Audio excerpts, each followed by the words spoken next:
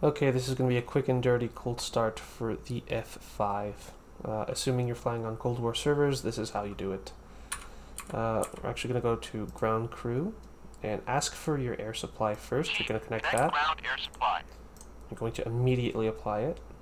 Copy. Chief, apply ground air supply. Ground air supply is now connected. Battery generators on. Copy. Air is now applied. These two.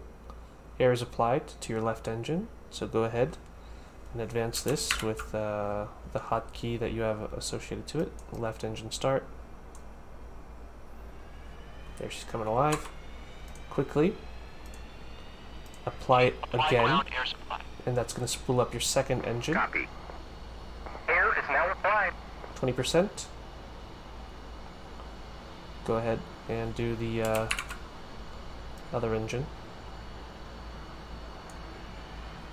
That is spooled up.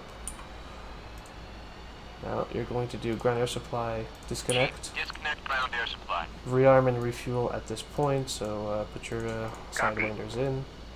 Get your countermeasures. Now disconnected. Request rearming. Copy. Once they have that going, close your canopy. And now we're going to do a flow. We're good with a ground crew, so we're going to do a flow from left to right. Countermeasures single. That's how I like it. Pitch in yaw damper. Radar to standby. In order to turn it on, you're going to turn it on that way.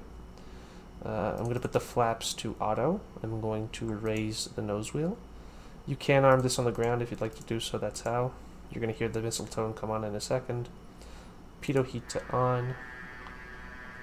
Oxygen, I don't know if that does anything, and as you can see, clear panel. RWR is going to be power, and I like search. And now that rearming is done, we're literally good to go. We're going to turn on the gun sight. And as you can see, this is a very quick startup for the F-5.